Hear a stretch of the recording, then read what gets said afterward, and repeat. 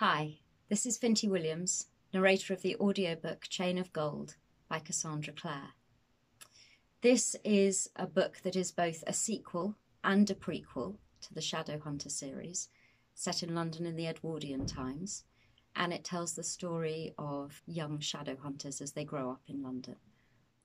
I really loved narrating this book because there are very few books that you read where they jump so easily off the pages and the dialogue is so filmic and accessible and the characters are so defined and rounded.